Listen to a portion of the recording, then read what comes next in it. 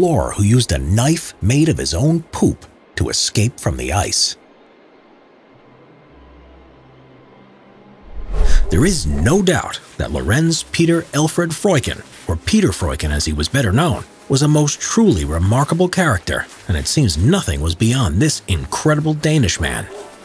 He came from a humble background, being born in 1886 in Denmark to a very normal family. Peter studied medicine at the University of Copenhagen, but after listening to a student speak about polar explorers, he dropped out to become an Arctic explorer.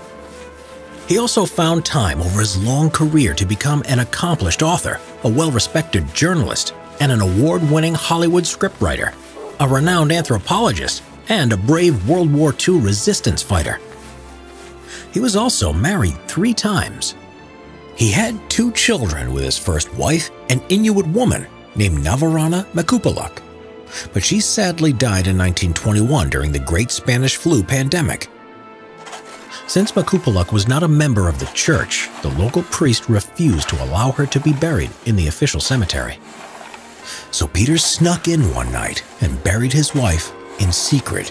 Then in 1924, he married a Danish millionairess who was an heiress to a margarine fortune, Magdalene von Lauritsen, and that marriage lasted for 20 years despite him being constantly away on various expeditions all the time. This marriage was annulled. Then he finally settled down with his 3rd wife, marrying a war widow called Dagmar Cohn. She was a Danish Jewish fashion illustrator whose work had appeared on famous magazine covers such as Vogue and Harper's Bazaar. They married in 1945 in the USA. After marriage, his wife was known as Dagmar Freuchen Gale. Peter Freuchen seemed to find a spiritual happiness in Greenland. Freuchen learned the Eskimo dialect, and soon he was looked upon as an Anagok, a medicine man in touch with the divine spirits. The explorer dressed in full Inuit attire and described the Inuit people as the happiest in the world. In turn, Greenlanders called him Peter Suak, or Peter the Great. The Danish government had appointed him resident governor of Thule Colony in 1913, a post he held for 7 years. He was a close friend of the legendary polar explorer Knud Rasmussen, who came from Greenland and is often referred to as the father of Eskimology. Freuchen learned many survival skills from Rasmussen and the Inuits. He had learned how to hunt and eat seal meat, clothe himself in animal skins, and survive against predators who might try to kill him. They went on many expeditions together until Rasmussen died from eating contaminated Arctic duck that had been allowed to ferment the traditional Inuit way inside the skin of a dead seal for several months. Freuchen had many close brushes with death in his long career as an explorer. He once survived an avalanche, while on another occasion he fell down a crevasse and lived to tell the tale. Then there was the time he fell through thin ice into the freezing cold sea, having to drag himself out using a rope hitched to his own dog sleigh. And another time when he was out hunting, Freuchen seriously injured himself in the thigh with a harpoon as he was descending down a glacier by rope. But even when he was at his own base camp, he was not safe. One particularly foggy day, a colleague nearly shot him by mistake, thinking he was a bear, which was hardly surprising as Freuchen was 6 feet 7 inches tall and had a wild, scraggly beard and was wearing a thick fur coat at the time. But his most famous story of survival was said to be when he was buried alive in the snow during a fierce blizzard.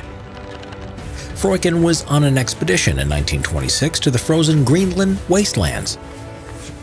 Unexpectedly, he had been forced to take shelter alone, building a snow cave between the rocks and his sled when a snowstorm had suddenly appeared from nowhere.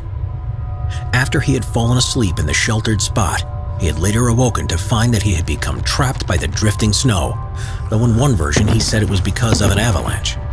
Whichever it was, the snow had become so tightly packed above him he could barely move in his sleeping bag and was in serious danger of being stuck there, slowly freezing to death. And to make matters worse, he realized he had left his snow knife in his nearby sled, which he could now not get to. In his first attempt to escape, he managed to tear a piece of polar bear skin from the coat he was wearing. He then sharpened it by chewing and spitting on it and waiting patiently for the saliva to freeze rigid. He then used it to slowly chip away at the snow and ice that was trapping him deep below the surface. So after many hours of tunneling, passing in and out of consciousness as he did so, he finally came close to the surface only to find himself stuck beneath his own sled. Because of his breathing and drooling saliva, his beard had become moist. Now his face was covered in blood, as a part of his beard and facial skin had been ripped clean off when it had become frozen to the bottom of one of the sled runners.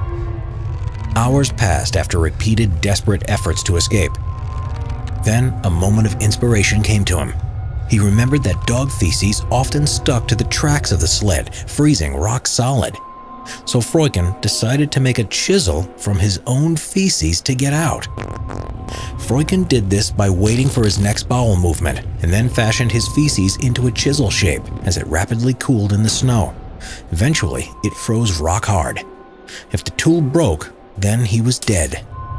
So he waited for some time, then scraped and scraped, finally emerging free from his near icy demise. Freuchen, his legs frozen, then crawled for nearly 3 hours in sub-zero temperatures to the expedition camp. Once he was there, it was discovered his toes on his left foot were so badly frostbitten by his ordeal that gangrene had started to set in.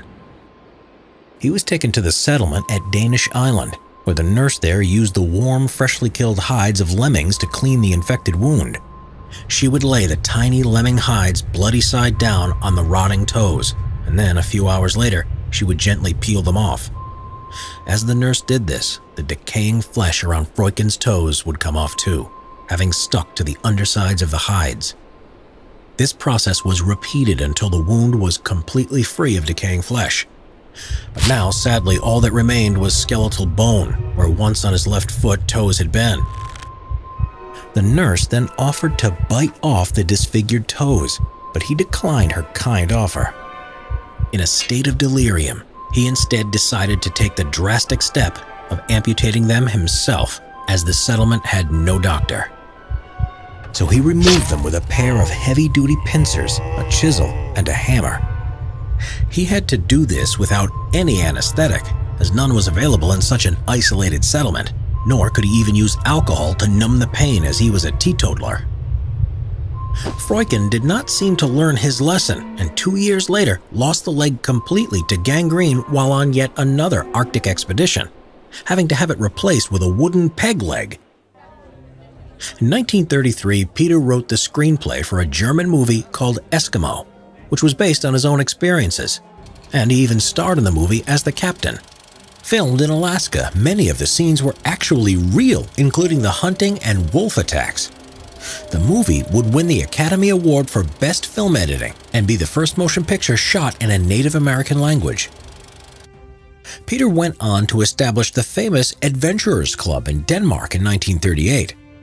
And when World War II brought about the German occupation of his Danish homeland, he did not hesitate to join the resistance movement there, despite it being at great risk to himself as he was Jewish.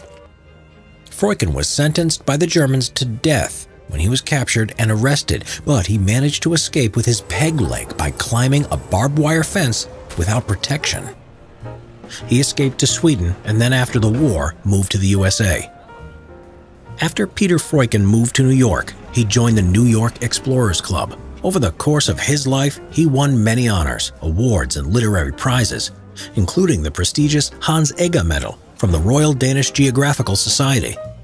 He also settled down and married Dagmar Cohn. They made many friends in Hollywood, where Freuchen was popular because of his work, and he could often be seen lifting and twirling celebrities above his head.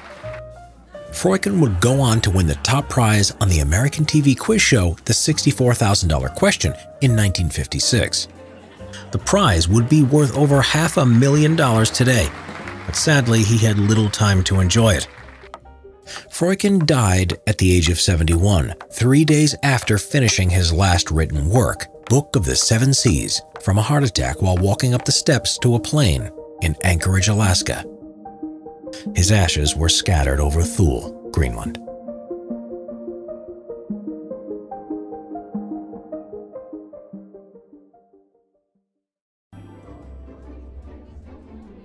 Hey guys, check out this simple history merch on Teespring. There's t-shirts, mugs, stickers, phone cases, and much more. Link in the description below.